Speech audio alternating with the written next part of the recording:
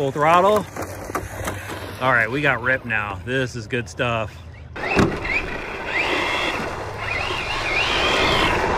Today, RC drivers, we're taking a look at the new Carisma M48S rally car. It's a four-wheel drive, ready to run, but the most important thing here is the body on it. Check this out. It's the 1985 Audi Sport Quattro S1 Group B car, one of the most iconic rally cars of all time, I think. Let's take a closer look. First up, I gotta give Carisma props on the box art. It looks really cool. I'd actually love to have a huge poster of this side panel here. That would look awesome on the wall. But here, let's check out some of the important features. High-speed servo, oil-filled dampers, independent front suspension, yeah, we know that. Tarmac spec style tires, full-time four-wheel drive, 2.4 gig radio system, full Metal Gear transmission. Actually, let me skip down to the important one. This one has a short wheelbase, 285 millimeter. The Subaru that I reviewed previously here on the channel has a longer wheelbase to it, so we got a little bit of a change up to this one. Let's get it out of the box. Pop the side panel here, and first up, we've got the radio system. It looks like your typical radio from Carisma, the CTX 8000. Got your trim functions over here, plastic steering wheel. Definitely wish they had a foam wheel. 4 AA batteries go in the bottom. You're gonna have to provide those. Definitely like that it comes in this bubble wrap. They do protect their cars when they ship them, and it looks like this one's upside down. So here we go. Can I pull it out of the box one-handed? Oh, look at that. Perfect. This one is definitely all wrapped up too. Oh man, this looks cool already. Let's slide this bubble packaging off here. Oh, rolled it. I already rolled it. Didn't even get it in the dirt yet, and it's over on its side. Now it's all bagged up, and they even got plastic on it. I got to put down the camera to get this thing out. So here's the contents of the box. You got the assembled car, radio system, and looks like some decals and instruction sheet. How awesome does this rally car look? I mean, they did a great job replicating this iconic car. They got some really cool parts that they've molded for the body. Look at this rear spoiler. That thing is sick. It looks like it's almost all one piece. The side plates are screwed on, but that, I mean, it looks the part. And then up front here, they've got the molded grille and even headlights. It looks like you could put LEDs in those aftermarket. Unfortunately, it doesn't come with it. Wish it did, but just the lines on this, absolutely cool. Some of the graphics are painted on the hood. Some of these graphics are decals, so you got a mix there. No clear windows on this thing. A little bit of a bummer. You got some vent decals on the side. Oh, side mirrors, those are molded pieces as well. The only thing I noticed here, well, beyond the body clips, wish they got rid of the body clips, is the wheel wells look like they're cut a little large. I wish they were just a tad smaller, just to cover that wheel a little bit more, but I mean, that looks sick, guys. Very cool. Check out the back of it. You got the vents in the rear. Oh, even a splitter, or excuse me, diffuser in the back. I always mess it up. I actually know what it is, people. I have a few people that just give me a hard time about that. There's your diffuser. There is a foam front bumper, and check out these wheels and tires. They've got some foam inserts on the inside, more of a street look to it, the way the tread is, but I love the spoke wheels as well. Very cool look to it. I'm not sure if those are period correct, but they're using what they have to replicate it. All right, let's get the body off and just take a quick look at the chassis. I've got the body off, and I can instantly tell that the wheelbase is shorter on this than the Subaru version. Take a look at the bottom of the fiberglass chassis. It's got all these printed graphics, very cool looking. It's probably got to get scratched up, but look at this. They even have a parts finder QR code there.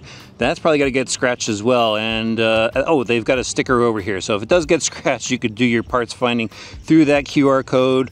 Look at this battery slot here. Looks like we could put different size batteries in it. But the main thing here is we can now use a 3S pack in this car. With the previous version, it was technically rated for 2S as per the manual. But a lot of people were running it on 3S, pushing it. And with this one, you don't have to worry about it. It is rated, in fact, for 3S. It's got an XT60 plug on here, cooling fan on the speed controller, a 550 size 2.0 brushless motor. Still haven't found the KV rating on it, but definitely like that it's now 2 to 3S. No worries about it. Now let's go over the rest of the car really quick. We got oil-filled coilover shocks, threaded bodies on those, so you could do a little bit of tuning.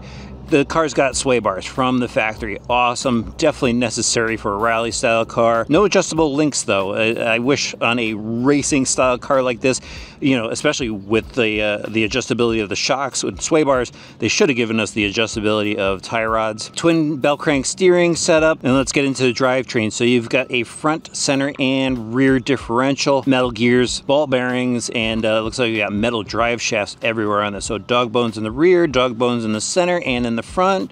dog bones as well. Wish they gave us CVs there. Looks like we got a standard servo, and the receiver is protected by a receiver box. Check out those rally tires. Can't wait to shred some dirt. Let's go have fun with the rally car.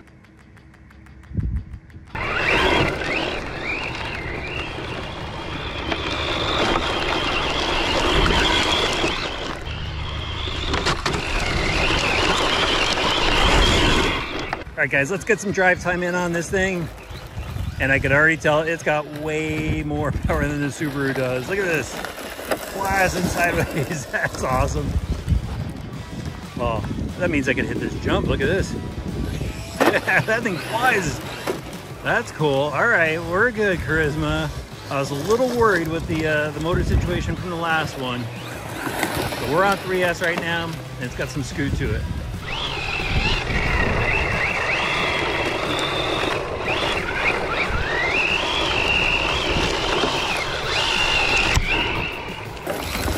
Love power sliding this thing. Look at that. It's got that rear squat just like an Audi.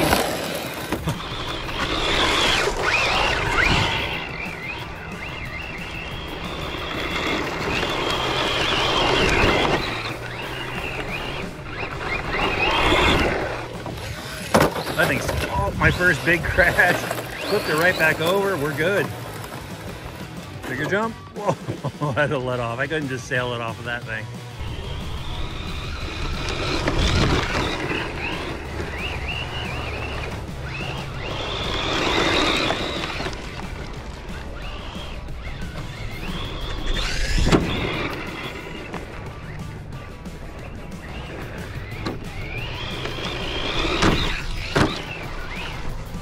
Here we go, Carisma. Throw this system into the Subaru, we'll be happy.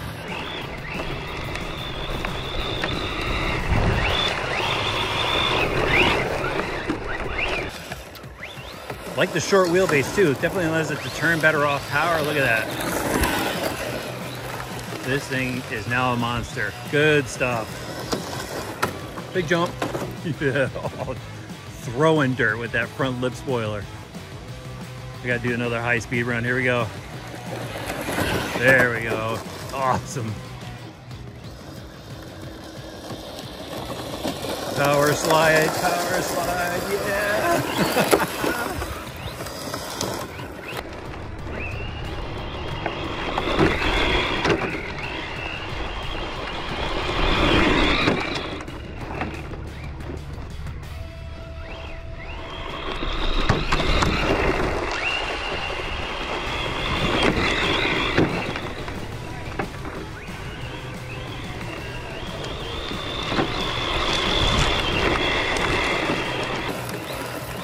Rally's cool.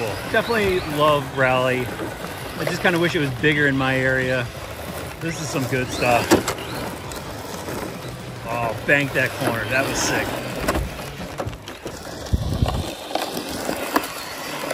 Dirt donuts. Gotta do dirt donuts. Front wheels are a little bit bigger than the rear. Oh, I love sending this thing. You could just send this one for days. Look at this. Yeah. Oh, air under it. Maybe that's why they have that big foam brace in the rear. Help support that body. Oh, that's cool. That's cool.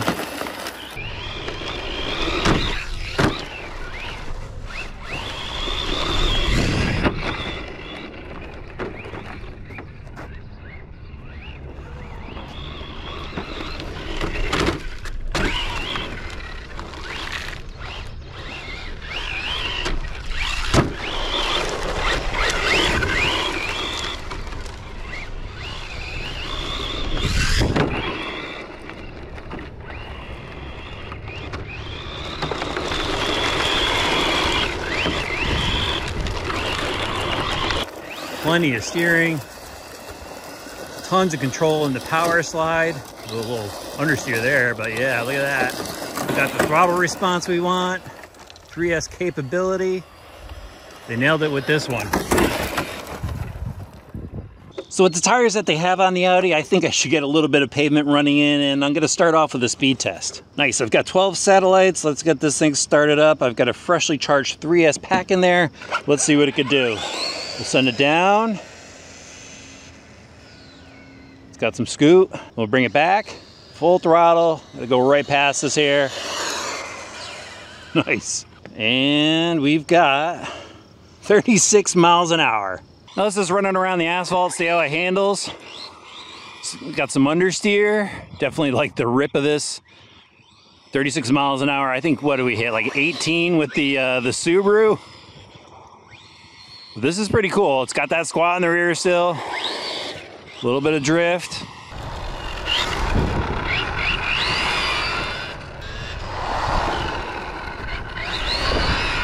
Definitely a lot of grip on the asphalt. A lot of understeer. But here's something I want to show you. I think we got a little bit of a range issue. So if I go all the way down here, it just took off on me there. That doesn't happen often with a 2.4 gig radio system. I wonder if that light down there is causing some interference. But that's not a ton of range. Yeah, it just took off on me again there. You're gonna have to keep this thing close, I think.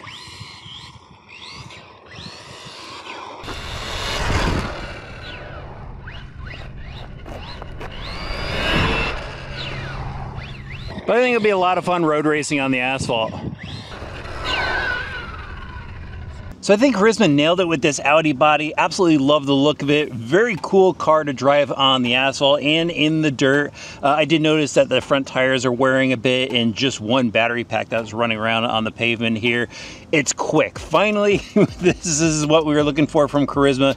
A nice, powerful four-wheel drive car, 36 miles an hour with a 3S pack. That's very respectable for a rally car. Definitely, again, gonna be a lot of fun wherever you're driving it. A few concerns that I have for it were, one, the distance of the radio system. I mean, it cut out on me. I could see the car perfectly fine.